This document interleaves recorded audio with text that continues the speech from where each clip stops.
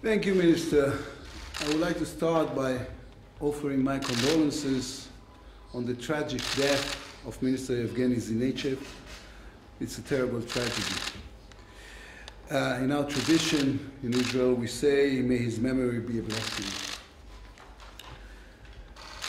76 years ago, my father, Minister, was a child in the Budapest ghetto. He was destined to die. Then one day he heard people speaking in a language he didn't understand. And my grandmother, who was with him, suddenly lifted her head and she said, "It's Russian. The Russians have arrived. We are saved."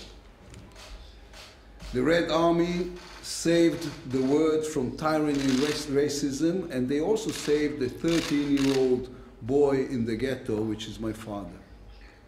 3 years later, the people of Russia supported the creation of the State of Israel, and we owe you.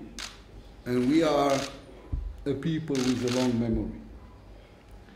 I want to thank Minister Lavrov for the important meeting we had today and for his years of friendship with Israel.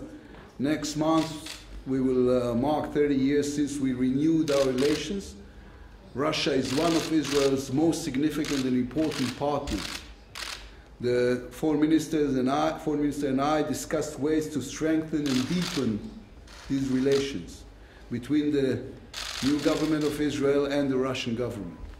We all aspire to bring security and stability in our region and to the world. Unfortunately, there won't be stability in Syria or in the wider Middle East while there is an Iranian presence. Iran is the world's #1 exporter of terror.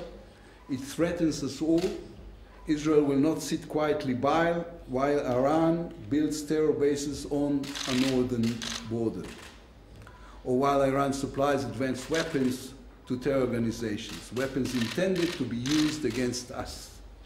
We will maintain our ability to defend ourselves in the face of threats from Syria and elsewhere.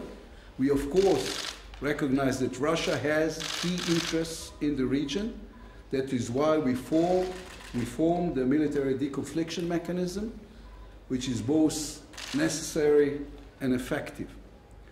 The foreign minister and I also discussed the Iranian nuclear program and the danger it poses to the entire world. The last two IAEA reports are damning. They include serious violations, fraud, deception, and outright lies. The picture is clear and very worrying. A rapidly advancing nuclear program without any effective supervision. The reports demand a Board of Governors decision. The message to Iran must be loud and it must be clear.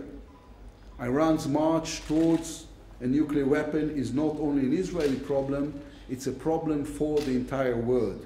A nuclear Iran will lead to a nuclear arms race in the Middle East. And the last thing any of us want is to see nuclear weapons fall into the wrong hands. The world needs to stop Iran from getting a nuclear capability, no matter the price. If the world doesn't do it, Israel reserves the right to act. The Iranians have never hidden the fact that they want to destroy Israel. That is an existential threat to us. Israel will not allow Iran to become a nuclear state or even a nuclear threshold state. Now, I don't want to create the impression that the entire conversation between Minister Lavrov and myself was about threats and conflicts. Israel and Russia have strong and deep ties in economics, culture, tourism, energy, and science. Without Russia, culture in the world and in Israel wouldn't be the same. Without Dostoevsky and Tolstoy, Tchaikovsky and Rachmaninoff, Chekhov and Akhmatova and Gogol, without them our lives would all be much poorer. We want to build on our strong ties, and we can. In a world hurt by the pandemic, we need to find new ways to do business, new ways to develop cultural and economic ties. There are over 1 million Russian speakers living in Israel today. One of them is our Minister of Tourism, Yoel Koster-Razbozov, who is here with us today. This is an incredible platform to deepen the ties and to create economic opportunities for both countries. I want to thank Minister Lavrov for the warm welcome and thank President Putin for his friendship and leadership. I look forward to even closer cooperation between our two countries in the coming years. Thank you so much.